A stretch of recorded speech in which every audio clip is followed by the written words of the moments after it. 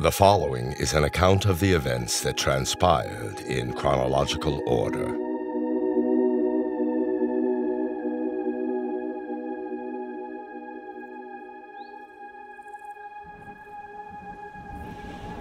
She's grown thick-skinned. She forgets all my songs, just like I forget them, because they come too fast. Their warmth does not last. They've grown cold the moment they leave my soul.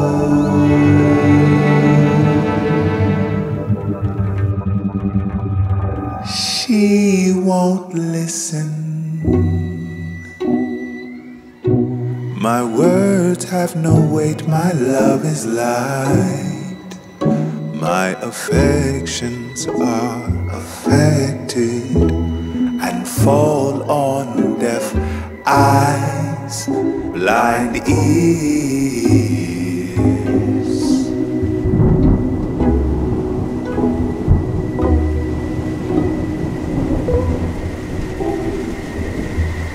Blind ears. I've got some tears in some cups in a drawer in my room, evaporating to the jazz of thoughts of loving you. But I told you that she's sick and tired of being with me. Simply simple. I told her that I'm sorry that we didn't work for her. Simple.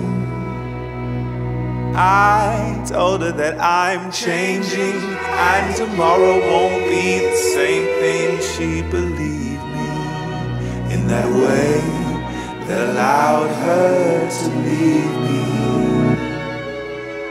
She forgets my whispers and my whimpers, and altogether my temper. First, there was the war. I'm so easy on her eyes, not just her eyes, but a lie. Her melancholy, you see, she's stressed, and I'm not her remedy. Although she loves my way of listing things, it's just one among many things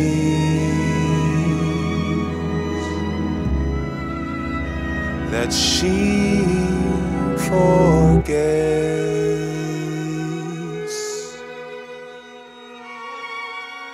She forgets. She forgets.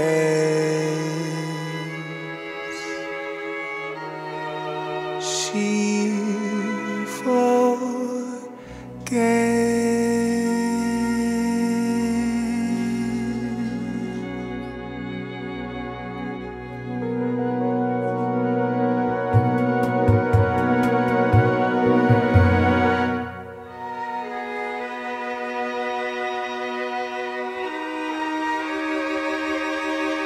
You have been making the movie for so long now that you struggle to remember what happened. You are also starting to forget how you felt. Luckily, you are reminded by the editing process, which forces you to look at her. Moving in front of you, living often. You don't speak to her, so you don't know what she has forgotten. the memory of the touch of your lips was probably not her fondest memory of you in the first place. She believes you are a slave to the wills and whims of the mysterious and beautiful, and maybe